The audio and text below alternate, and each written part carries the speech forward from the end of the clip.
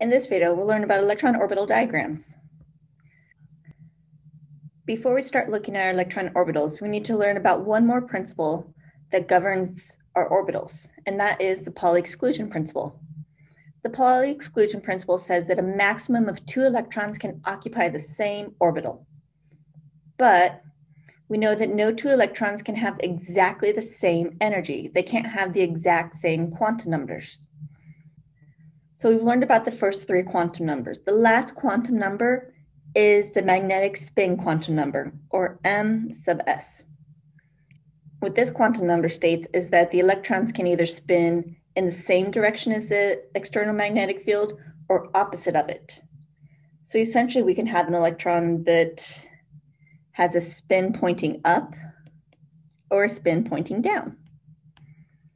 This means the 2 electrons, even though they're in the same quantum number, they're in the same orbital, now they're a little bit different. One is spinning with the magnetic field, the other spinning opposite of it. So this is how we can have 2 electrons that occupy the same orbital.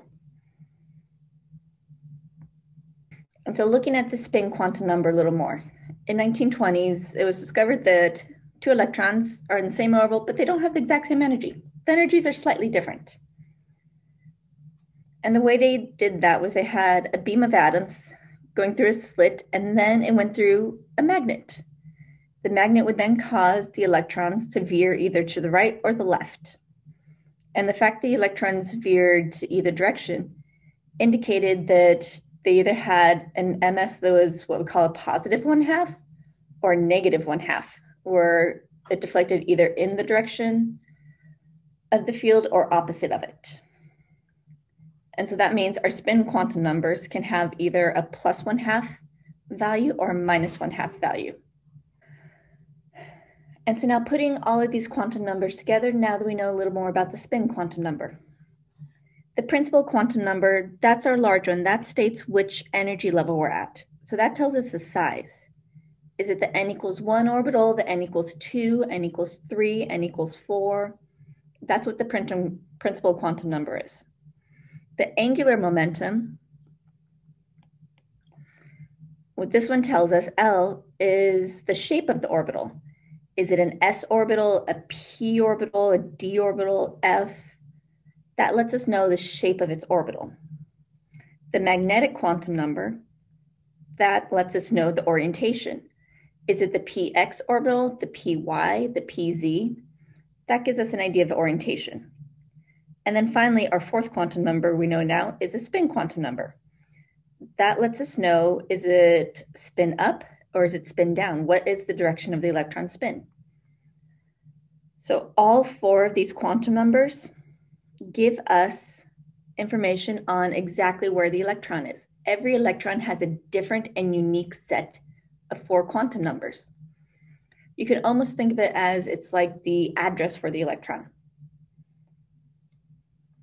Just like every house, every apartment has a unique address, every electron has a unique address.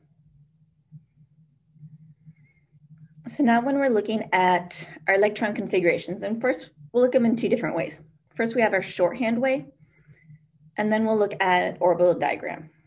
So for the shorthand way, we'll see this again, is where we would write n, whatever the quantum number is. Let's say we're in the n equals 2 level. I'd write a 2 there.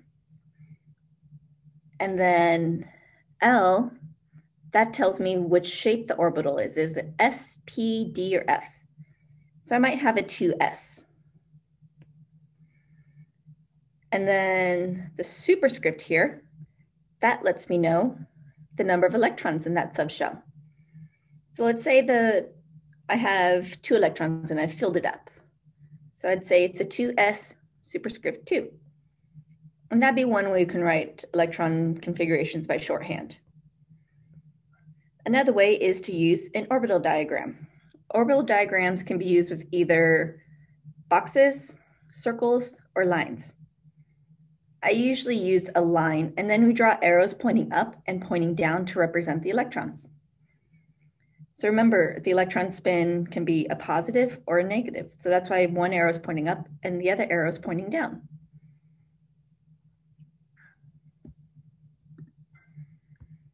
And so let's look at an example of these orbital diagrams. We'll start with an easy one. Let's start with lithium. So if I look at lithium and you look at the periodic table, lithium we know has 3 electrons in it. Now we want to know exactly where those 3 electrons are. With those 3 electrons, we'd want to start filling up from our lowest energy to our highest one. So our lowest energy happens to be the 1s. The n equals 1 level is always the lowest energy. Remember, that's your ground state. And then 2s would be our next one. And so what I do is I put 2 electrons into the 1s orbital because I know I can have a maximum of 2 electrons. So we have an arrow pointing up and an arrow pointing down. And then we use our 2s. Since lithium has only 3 electrons, I draw just 1 arrow. In this case, it doesn't matter if you have that 1 arrow pointing up or you could have had it pointing down. But so this would be an example of an orbital diagram for lithium. So now if we're looking at all these orbital diagrams, how do we know how to fill them up? Well, let's first start looking at a 1 electron system. So this would be, for a hydrogen atom, this is what Niels Bohr did his model on, was the hydrogen atom. And this is how he was able to get away with the hydrogen atom and get away with his model of a solar system type for the hydrogen atom, is that when we have 1 electron, all the different energies and all the different energy levels become the same. They end up becoming what we call degenerate, which means n equals 1 only has the 1s, and then n equals 2, since it has a 2s and a 2p, both of those are the exact same energy. Same thing for the n equals 3. It has a 3s, a 3p, and a 3d. All of those are the exact same energy. And it would continue on and on up the diagram. So this is how Niels Bohr can come up with his model for a hydrogen atom, is all these different orbitals and subshells ended up being the exact same energy. Now, when we add in another electron, so if we have 2 electrons or more, all those energies are no longer degenerate. So our subshells all separate from each other. So in the n equals 2, when the 2s and 2p were the same, now the 2p is a little bit higher energy. And then if we look at the 3s, or the n equals 3 level, our 3s, 3p, and 3d are all different energies, going up to higher energy. And then our 4s and our 4p, those are also higher energies. Those are also separate energies. One thing to notice, now the different levels kind of start to cross. Our 4s is actually a little bit lower in energy than our 3d. All these energies from the subshells start to split apart because the electrons, since there's more than 1 electron, they start to repel each other. And those different repulsions causes the energies of the subshells to start to split apart from each other. But note that the orbitals within a subshell, so all of these 3 p's, they're all the exact same energy. It's only the s and the p that split apart from each other. All of the p's, the px, the py, and pz, those are all the same energy still. Same thing with the 3d. All of those 5 subshells, those are all the same energy as well. So now I'm sure you're asking, how do I know how to fill these up? You got to fill them up from the lowest energy to the highest. How do I know how to fill them up? And for that, we use the building up principle. So our building up principle says the electron configurations for each element are built upon the previous element in the table. So if we know what the electron configuration is for the previous element, we just add 1 more electron into the next orbital. And so you always add 1 electron at a time that is placed in the lowest energy orbital available. And doing that gives the ground state electron configuration for any atom. One thing to note, when we're filling up the orbitals in the periodic table, there are some exceptions. There's always exceptions in chemistry, and this is no different. So then when we write our electron configurations using the SPDF notation, it reads from the periodic table from the left to right and row by row filling up orbitals from the lowest energy up. See? Super easy, right? Don't worry, we'll practice. You're asking yourself, how do I know how to fill up these orbitals? They start to cross each other. For that, we use a handy kind of little cheat device here. So when we're filling up our orbitals, you can either try to memorize this here, not quite the same, or you can look at the energies for your different orbitals. And if we write it out, we have 1, 2, 3, 4, 5, 6. Those are all of our s orbitals. And then we know p starts at the n equals 2. So we have 2, 3, 4, 5, 6. The d orbitals start at 3. So you have 3, 4, 5, 6. F orbitals start at 4. And then we'll just start filling up using our arrows here. So we'll fill up the 1s, and then we'll go to the next arrow, and it's 2s. And the next arrow, 2p, 3s. Next arrow, 3p, 4s. Then you go to the next arrow down, 3d, 4p, 5s. And then our next arrow, 4d, 5p, 6s. It's that easy. If you can remember how to draw this and how to write this out, you always know how to fill up your electrons and how to fill up your orbitals. And then so our last rule before we look at our electron diagrams is we look at Hund's rule. Hund's rule says that for degenerate orbitals, the lowest energy is obtained when the maximum number of electrons have the same spin. So we need our electrons to have the same spin. So when we're filling up orbitals, we fill across the same energy before we pair electrons. So before you pair the electrons, you fill up across the orbitals. And then by placing these electrons in different orbitals, the electron-electron repulsion is actually minimized. So that makes it a little bit more stable. So looking at Hund's rule, we can see using row 2 of the periodic table, we can see we'll fill up 1s, 2s, beryllium gets both filled up. Boron, now we start filling up the 2p. Then we go to carbon. For carbon, there's a choice. You can either pair the electron or put in the next box. If we put in the next box, that minimizes how close the electrons are to each other. So that reduces the electron-electron repulsion. So then with nitrogen, same thing. We can either pair up the electrons or we can put them all in their own box. So now the 3 electrons are as far apart from each other as they can possibly be. This will minimize that electron-electron repulsion. Once you have no choice and you have filled up all the boxes across like this, for oxygen, if we had oxygen, we'd have our 1s, our 2s,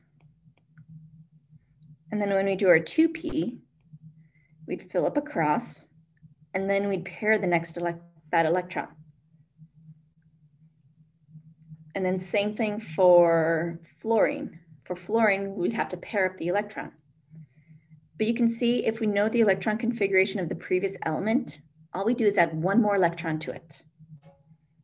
And so that's what we mean by it's building upon the previous element. And then when we get down to neon, we filled up the entire 2p orbitals, so the entire n equals 2 level. So then the next element, sodium, we have to start the n equals 3 levels by using the 3s orbital. When we're looking at these orbitals and how they relate to each other in the periodic table, we can see we fill the orbitals based on increasing energy. So we start in the top corner here where hydrogen is, and then we go across periodic table, helium. That's our second element, so that has 2 electrons. Then we come down to lithium and we go across the periodic table. And then we come down to the next row and we go across the periodic table. And then we come down to the next row and go across. So we can see we're just building up based on the periodic table. And so this would be our main group ones. That's group number 1, 2. These are our transition metals. They're sometimes called the D block, and now we understand why they're called the D block, because that's where the d orbitals first start. And then we have our other main group. And these are the noble gases at the very end. And so sometimes you might have heard this main group called the p block. Now you know why, because we start filling up the p orbitals. And now we know a little bit more why the noble gases are noble gases, because they are at the end of filling up an energy level. And then the f orbitals down here. So these would be more of our rare earth metals, the lanktanides and actinides. But you can see when we're filling up the different blocks, it's just going across adding on from the previous element. And so if we look at an example, let's look at iron. Iron is element 26. Iron falls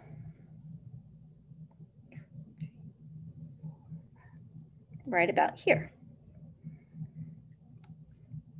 So that means when I want to fill up iron, I would have my 1s, my 2s, see I did 1s,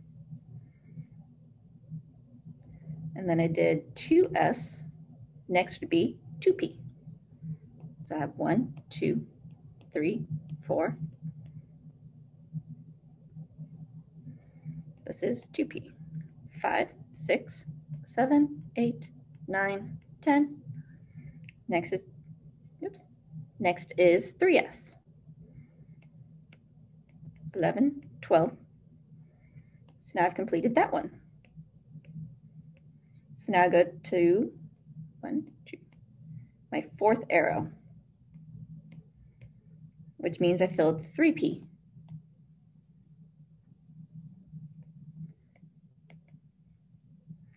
So I have 13, 14, 15, 16, 17, 18. After I fill up 3p, I fill up the 4s. 19, 20.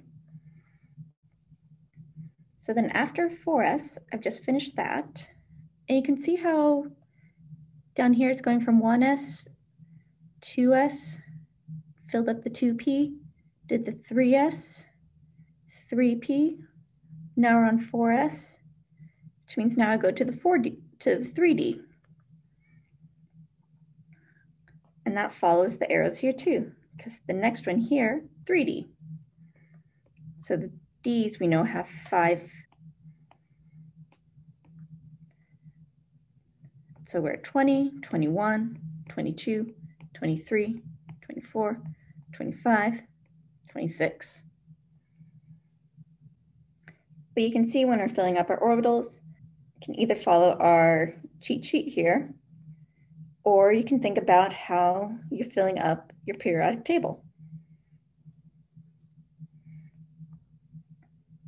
And so now you guys should be able to start filling up your electron orbitals and drawing electron orbital diagrams. But remember, you're filling up, adding 1 electron from the previous element. You can either use our configuration here to help us out, or if you remember filling up the periodic table, how we fill it up, that can help you too.